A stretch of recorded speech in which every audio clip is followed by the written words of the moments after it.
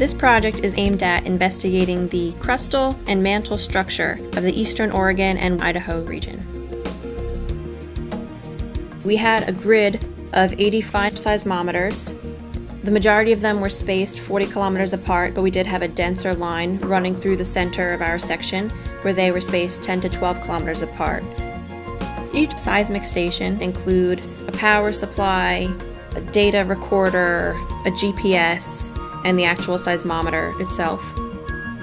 So what we're doing is using the signal that we're receiving from the earthquakes around the world and seeing how they've changed from where they originated to when they arrived at our station, and that can help us determine what kind of structure they've traveled through.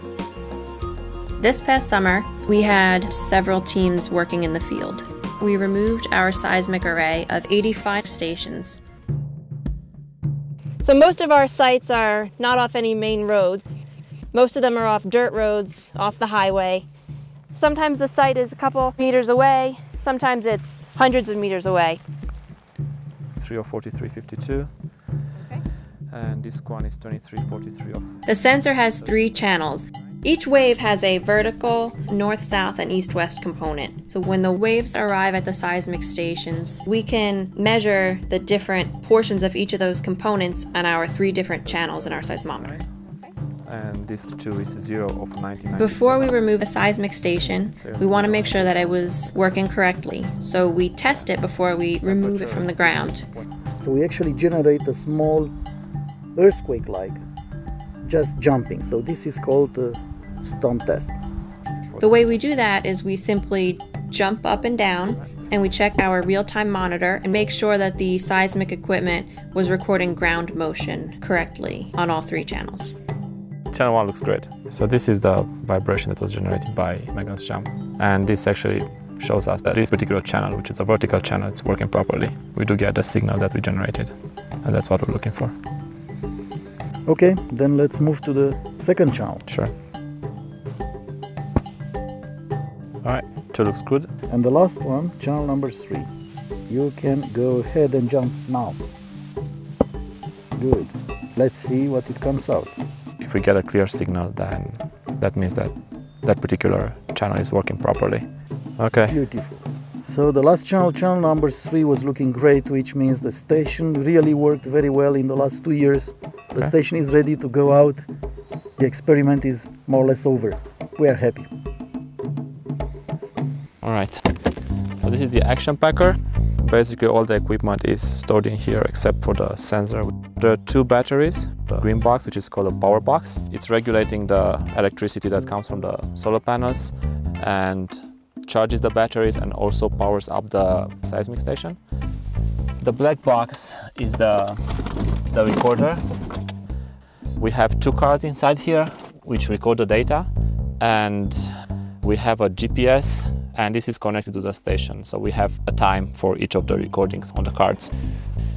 So at every station we do have a GPS antenna, which actually is extremely important for us. Not necessarily because we need the coordinates at every site in a very accurate way, but we need the time, exactly the time when every event, every seismic event is recorded at that particular station. If the timing is not right, the recordings are useless. In this way, we can compare the recordings from different stations, and then we can go ahead and process the information we can squeeze from this kind of investigations. So the next step is to stop the station, meaning that literally cutting off the electricity, the energy. So Christian is now locking the sensor, which means the 3 masses inside the sensor are not going to move anymore, because in this way it's safely removable from the ground. Otherwise the sensor will be broken. So those masses have to be fixed, not moving at all. They will be rigid. When they record, they have to be freely moving. So balancing, and this is how we get that beautiful signal. We have these solar panels mounted on a pole because we know in the winter there's a lot of snow here, and if the panels are covered, it can't get any energy from the sun. So this is why we have them on a pole. So this is kind of just to be safe. It probably won't get above here.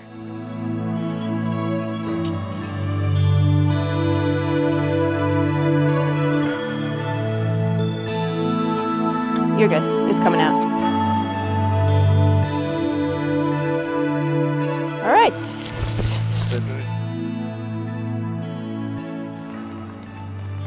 When removing the sensor, you have to be careful to not damage the equipment.